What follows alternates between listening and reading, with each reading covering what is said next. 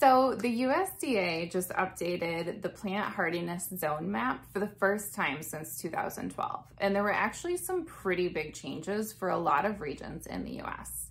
I just wanted to take a few minutes today to break down exactly what that means and how we as gardeners can prepare for the next growing season.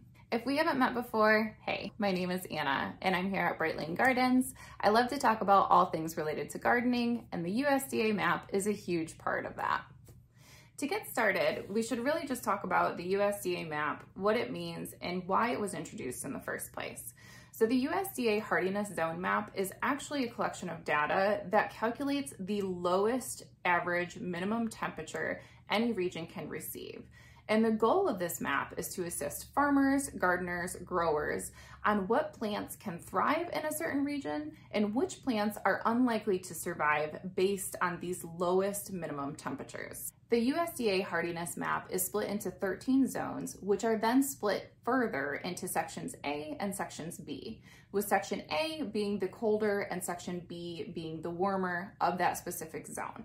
Each zone is separated by 10 degrees Fahrenheit. Meaning zone 7A is separated by 10 degrees Fahrenheit from zone 7B. Now, the goal of this map is simply to tell you as the gardener, the farmer, the grower, which crops and plants you can successfully grow and keep alive through the winter months, bringing back to life in the spring. There are a whole slew of perennial plants that we cannot grow as perennials here in Michigan because our temperatures simply get too cold during the winter and the roots cannot survive them. So I look closely at the USDA hardiness zone, and I really depend on that when I plant my perennial gardens. So let's look at a previous USDA map. This particular USDA hardiness zone map is actually from 2015. Now keep in mind this has not been updated since 2012, so these zones would have remained the same from 2012 up until just a few days ago. Now, comparing that to an updated 2023 map from the changes they just made, you might notice that a significant portion of the country was actually increased by at least one zone into a warmer growing zone. We live in an area of Northwest Michigan that has a lot of lake effect protection, which means that we actually did not shift zones. From an environmental perspective and from the perspective of a lot of our local farmers, this is a great thing.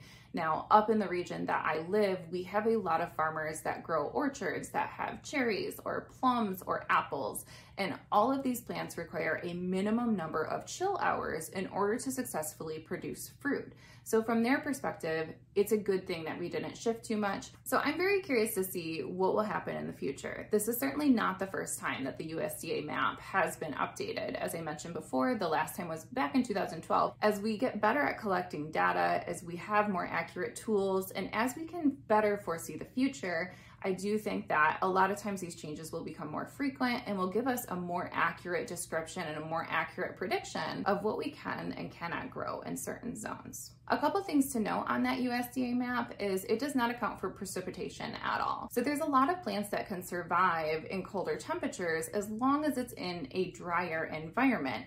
Take, for example, the Colorado mountains is a very dry environment that can reach very frigid temperatures, but those plants survive because the soil stays nice and dry. Now in Michigan, we have a ton of precipitation where I live. So there's a lot of those plants that even though we don't get as cold as some of those mountain temperatures, we have way too much moisture in the ground and those plants just cannot survive. So the USDA hardiness zone map doesn't necessarily take that moisture level into account. That's something that you as the gardener need to determine on your own. And lastly, my final word of warning is, of course, you can never ever predict those extremely low temperatures that can sometimes sneak up in the middle of the winter or even in early spring that really just knock out a lot of your plants. A lot of the plants that are more fragile and maybe on the higher end of your growing zone are more susceptible to succumbing to higher moisture levels in the soil or maybe an early spring frost. So the USDA map can't do a great job of predicting some of those more extreme temperature or precipitation swings that your region might experience.